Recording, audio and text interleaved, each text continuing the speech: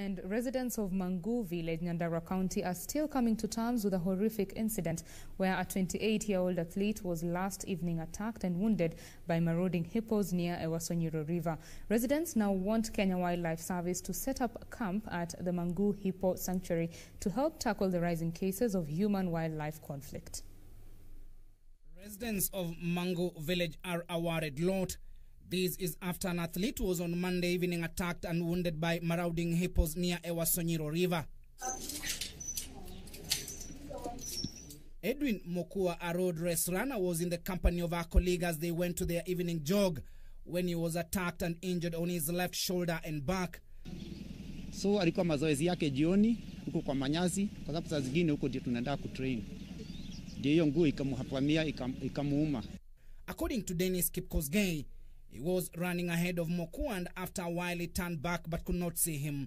It was then that he decided to go back and found he had been attacked by a herd of hippos. Kurudi kufika karibu na hippo, sasa mahali penye nimeona sasa hippo, nikaangalia hippo inamuuma jamaa akiwa inamrusha juu. Inarusha juu ya mkongo, ikirudisha chini, inatafuna akirusha. So mimi nikapiga nduru, nikangangana na hiyo mnyama, nikamfukuza hadi hadi akaachilia jamaa. So kumajilia jamaa akawa ananisikia, kuna mwenzangu ananimuita.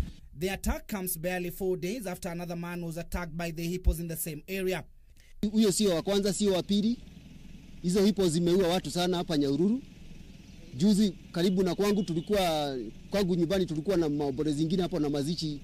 Kuna mzee neighbor yangu alikuwa ameuawa kitu 2 weeks ago. Kwa hivyo inafaa serikali ifanye kitu kuhusu hizo hippos. In the past 1 month, at least 2 people have been mauled to death and 3 others injured by the marauding hippos in Manguu village alone. Residents now want Kenya Wildlife Service to pitch tents at the Manguu Hippo Sanctuary to help curb rising cases of human-wildlife conflict. Mokua is receiving treatment at Nyandarua County and Referral Hospital, where doctors say he is in stable condition. He was expected to jet out to Turkey for an international event this weekend. Timothy Kipnusu for Channel 1 News.